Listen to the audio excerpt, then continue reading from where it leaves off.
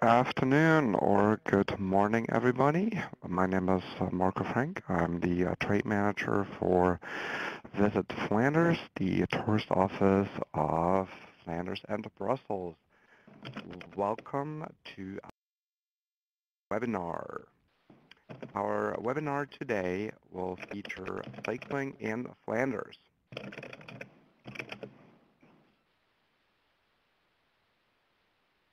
First of all, let me just give you a very brief overview of where Flanders is. I'm sure you've heard it a few times. Flanders is basically the northern region of Belgium. You see here a map. Unfortunately, for that reason, the map doesn't really come out very clearly, but you see there's a little bit of a yellow area on the maps. That is Flanders. Then a darker area below is Wallonia.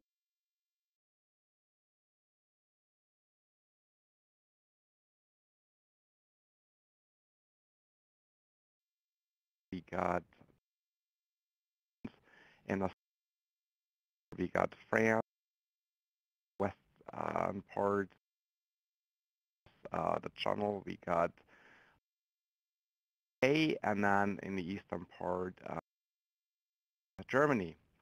There are six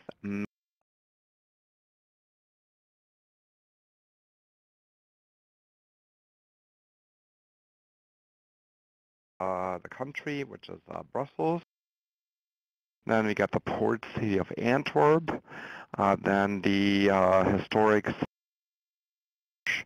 uh, which is actually between and Bruges. The city of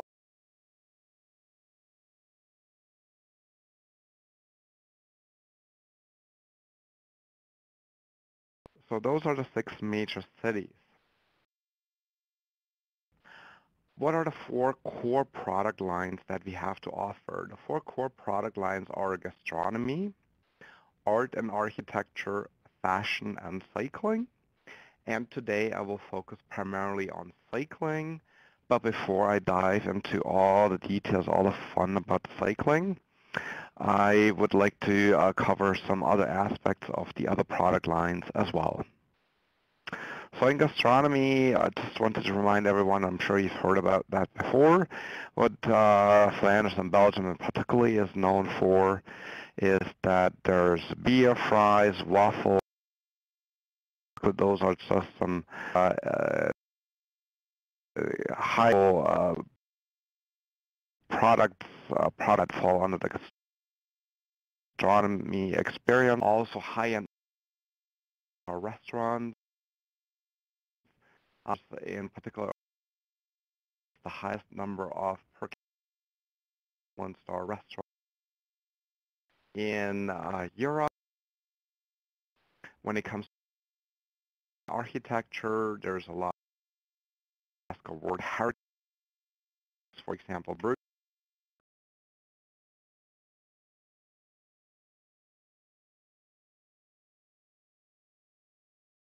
Some of the famous names that come to mind. In fashion, there's a lot of high-end fashion on fashion designers that came out of the academy in the last 20 or 30. A lot of unique designers and shops. Again, it's just a very quick reminder of the other product lines that we have. But today we're not here to talk about astronomy, the art and architecture, fashion. Today we're actually here to talk about.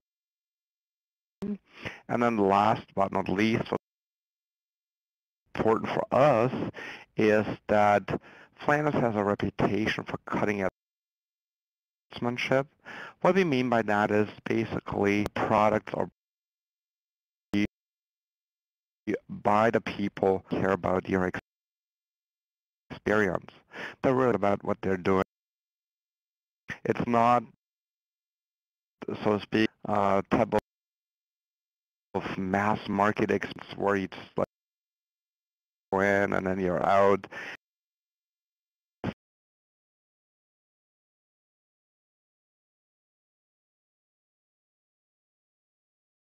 That everybody can have. So let's focus on cycling. That's today. So first we've put on extra pounds, the weights, because we've all those great chocolates and waffles and fries. And now it's basically time more active to cycle, because that is the activity sports in Flanders, and versus just being there and looking at the day's destination as an outsider.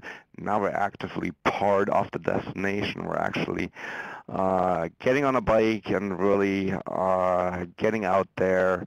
And as you can see, or will see, Flanders is really like an international cycling region par excellence. And what I mean by that is it really has a wide spectrum of different cycling offers.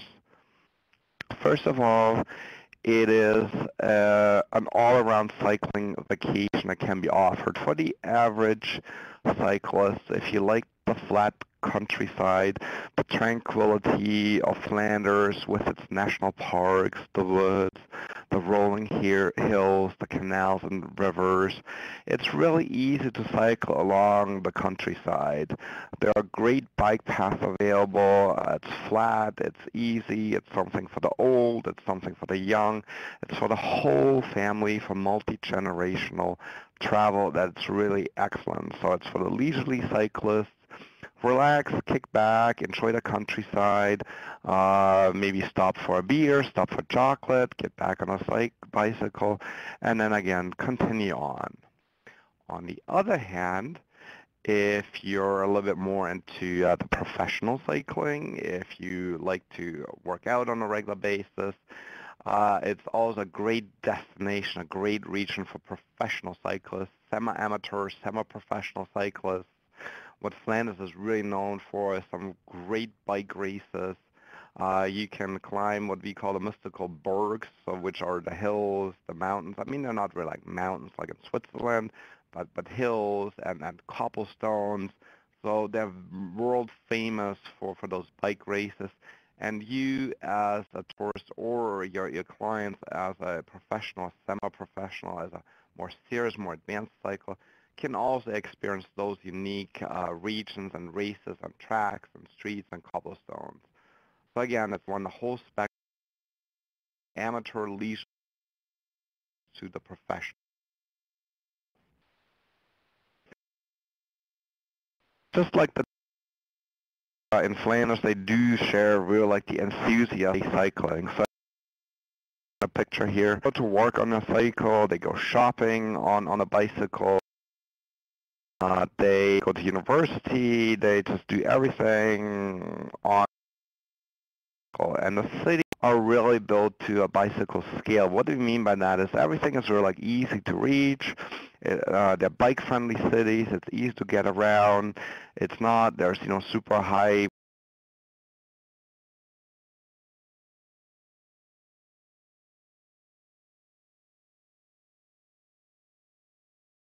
and it's really firmly embedded in the everyday life, as that people really use that also as a main means of transportation. It's easy to take a bike on a train. If you have longer distances to go, then you just take your bicycle on the train, and then you bike wherever you need to go in your destination city, and then again you take the bike on the train and you go home. And there's even special facilities just for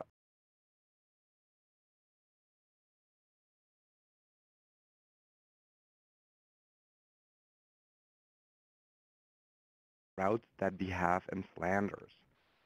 First of all, there's the so-called Cycling Knot Network. Look at the sign that we have here on the right-hand side, and you will see it's a green sign. And on top of there, you'll see a number 2, and then you see an 86 pointing to the right, and a 12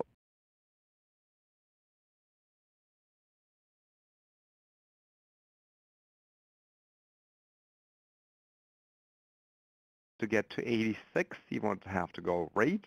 If you wanted to go to 12, you go left. Now, how did the whole numbering system come about? It basically was invented by a mining engineer in the early 90s. And he worked underground and, as I said, was a mining engineer. And he was a little bit frustrated with the fact how all the different cycling routes actually worked at that time. So he figured, you know what, wait a minute, I think we can actually improve on that. We can actually make this a lot better. And he came up with a system that we're actually using on the ground, because on the ground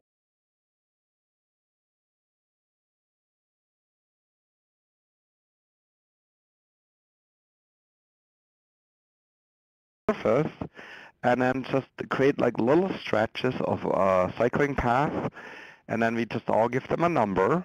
It's very easy for them to navigate around, and then people just need to remember the numbers. So beforehand, before they go on the tour, they will basically be able to look at the map. They will go online, just choose their own route, and then all they need to do is remember the number.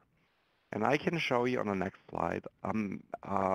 Actually, before we get into that, I'll get to, on the next map here. What the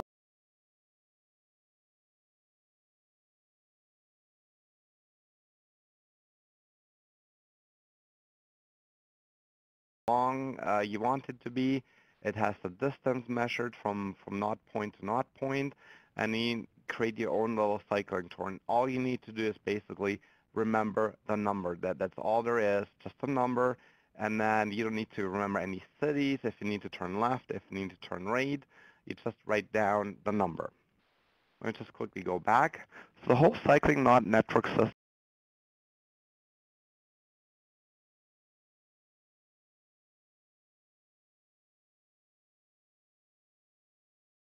covered by the cycling knot network, and it's a little bit more than 12,000 kilometers long, and it has really like a lot of high quality routes, and all of the routes have those signposts. And then again, as I said, it's really easy to get around, and the cyclists can really.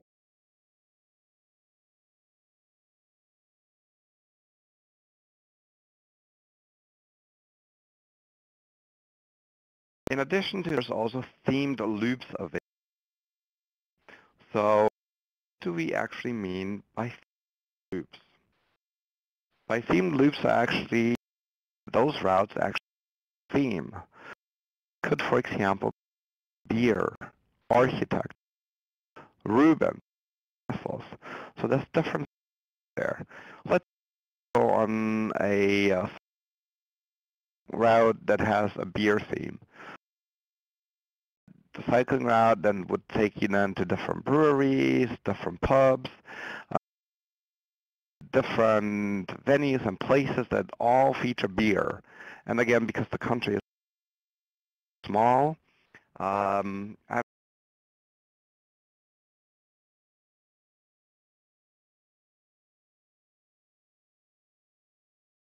Connecticut. So again, it's very small, very easy to get around. So you can then really experience all those different themes.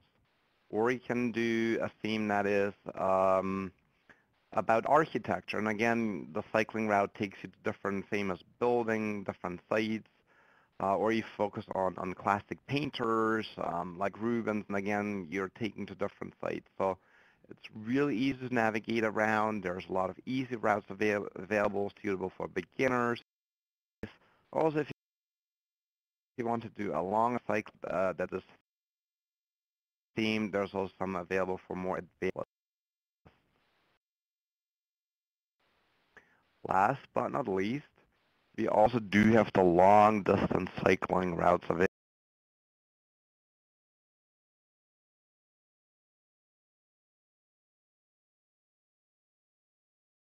Six is, for example, those distance cycling routes, and a total of 10 of those sites available.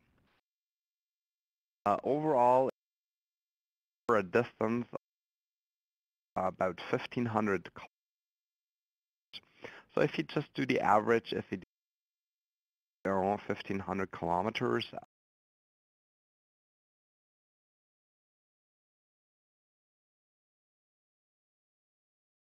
route that is available for the cyclists. Again, something that you quickly do in half an hour and just quickly get, or even just in 150 kilometers is a little bit more of a serious undertaking, but I just wanted to highlight one of it, which is the LF1 North Sea Cycle Route, which basically goes along the north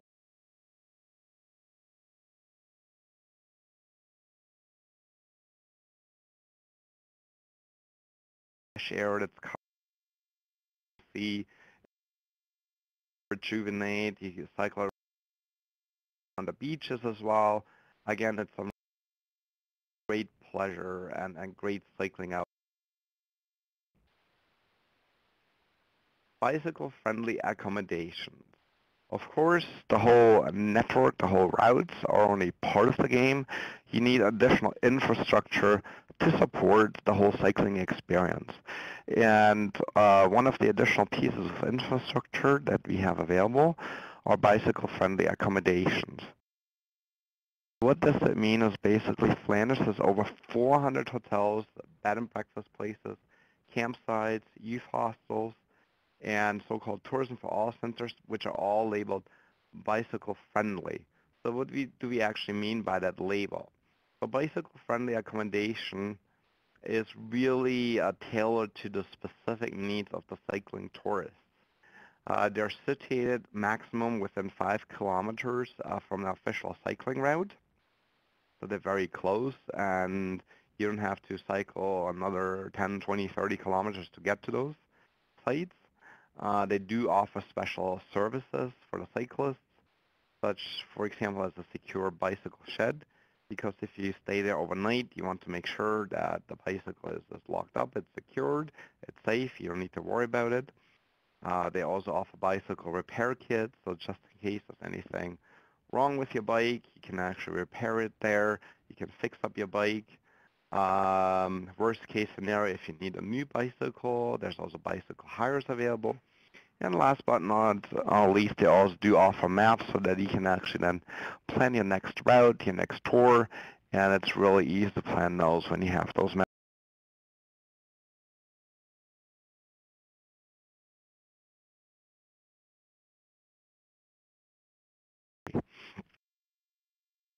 Also, I wanted to mention, not on this, is also certain operators do vans up. So if you have a bigger luggage that you're hauling around because you are on your bicycle, you want your luggage to be left behind. Vans available that follow the long distance cycling, and then we have your suitcases and all your additional gear made available. Bicycle racing. Now we're getting into a little bit more of the professional aspect of bicycle racing. There is one very, very, very famous bike race available in Flanders called the Tour de Flanders, which is a very internationally renowned bicycle race that happens every year in spring. And it's, number one, a great spectator sport. I'm not sure if any of your clients or yourself are into professional bicycle racing, because you really have to be a professional bicycle racer to participate. But then again, it's a great spectator sport. And it's fun to watch. You know, you're out there, you're cheering the bicycle riders. It's a road race, and it's really fantastic to follow along. Great atmosphere, a great spectator sport. In addition to that, there's also cycling museums that have been created for the Tour de Flanders, which are actually at the destination spot, and where you can really relive the history of the bicycle race, and then have a great, great experience and can relive the history. Unique visitor centers that plunge into the whole sphere of the races. And if you're daring, inside the museum, signposted stairs, and you can actually cycle off the track, not during the race and after the race, and then see how you compare to the professional cyclists. Again, this is something very unique that you can actually route that the professional cyclists take as well. Here's just one last idea. If you're then done at the end of the day with your sporty trip, of course, combine it with a beer, a refreshing beer, take a post-ride beer at the Brasserie de Flanders. And again, it's a great experience, a great way to combine different aspects of all our products that we have. Again, the cycling just doesn't stand there all by itself alone. You can really, as I said, when you remember, think back about the themed cycling loops, combine it with all of the other different cycling and product line experiences. What other cycling-related activities do we have to offer?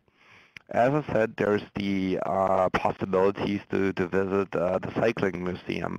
And the one that I just mentioned, the Centrum Ronde van Vlaanderen, or the Tour of Flanders, that was just built at the destination, is a great museum to start. We have other museums for we move, or mystery of places and cycling racing, and really presenting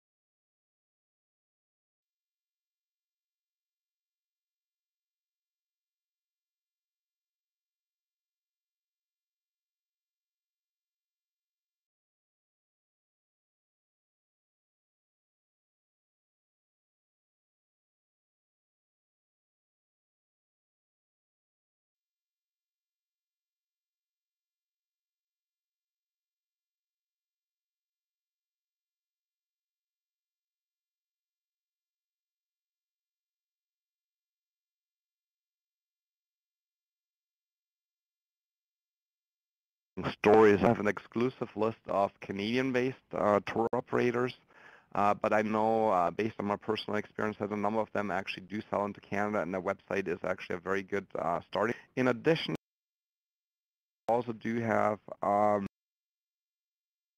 just a little that has addresses for the tour operator can also make available if need to be. Okay, and we do have a question from Bonnie. Do you offer reasonable accommodations on the different themed bike routes? Yes, there are different accommodations available.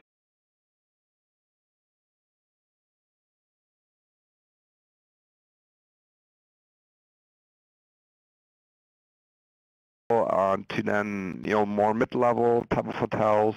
So the range of different hotels and overnight accommodation possibilities is given. I mean, naturally speaking, you will probably not find 5-star hotels along those cycling.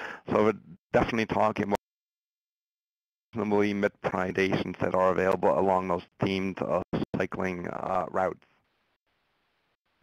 Great. Now it does seem is typing. If anybody else has any questions, oh, here comes Marcel with a question. So again, if anybody has any, feel free to write in.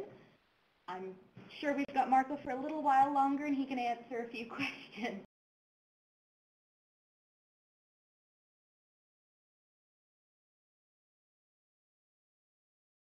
Taking the time to and for joining us on the webinar today. So Bonnie would like to ask, Canadians would also like to have excursions in Normandy. Is that a possibility? Again, Europe is small in that point that it's relatively easy to go to Normandy. Of course, Normandy is France, which is a country, and but it's relatively easy there. Definitely to go there and see specifically. I know based also on and living in Canada that World War experiences is very important to Canadians. But also, I wanted to that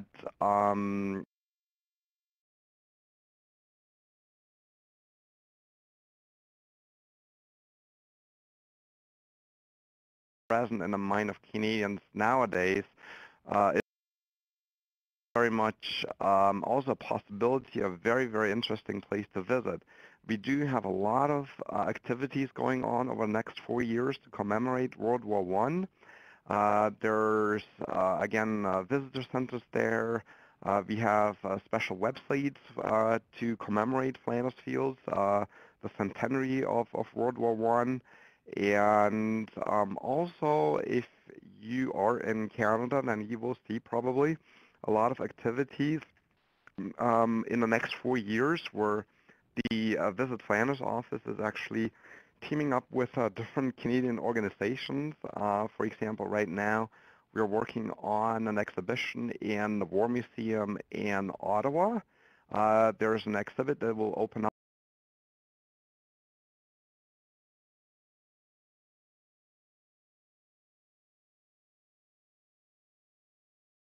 Flanders Fields, and again pay tribute to the Canadian contribution in World War I. Again, I encourage you, I guess maybe just check out our website or just keep it in mind. There are a lot of World War I related activities. And then again, just to come back to the original questions, yes, there is ways to get to Normandy. It is a little bit of a stretch to get there, but again, it's not too super far away. But then again, there's some great possibilities, Flanders Fields, the Poppy.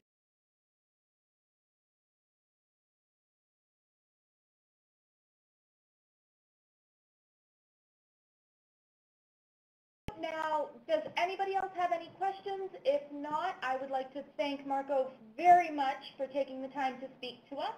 Oh, Dina, it seems as though Dina's typing.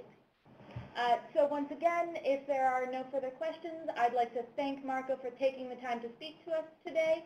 And thank you for joining us.